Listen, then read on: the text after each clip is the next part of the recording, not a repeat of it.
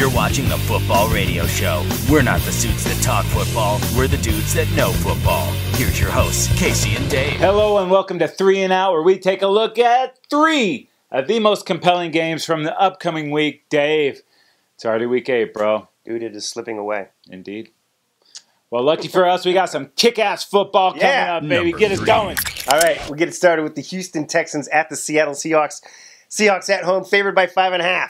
Yeah, Deshaun Watson, maybe the best story in the NFL this year. No doubt. Maybe the Michael Jordan of football. This guy keeps passing every test, but guess what? He's got the biggest one so far.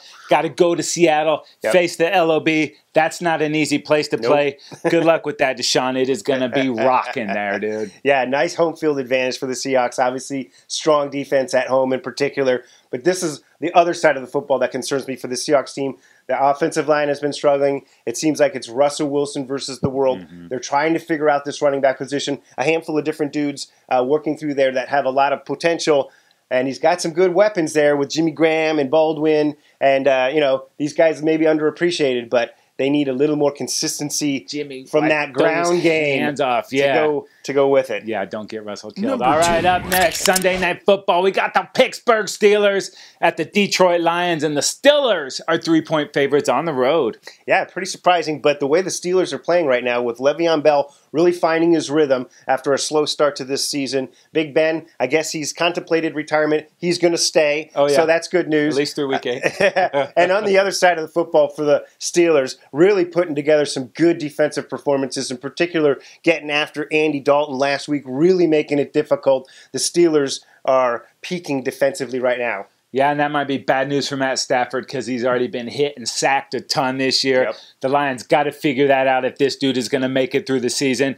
Bye week coming at a good time for the Lions. Golden Tate got that gimpy arm. We'll see what his status is moving forward. But the Lions this year, doing it with the run game and playing defense, that's a new formula for them. We're going to see if that works next Sunday night. It's a formula that seems to work. It's a tasty formula. Number 1. All right, moving it along to Monday Night Football. And it is an AFC West showdown of epic proportions, dude, as the Denver Broncos cruise to Kansas City to play the Chiefs. Chiefs at home, favored by 7. Woo. Yeah, this is a super important game for both of these teams. The Broncos, dude, have lost 2 in a row.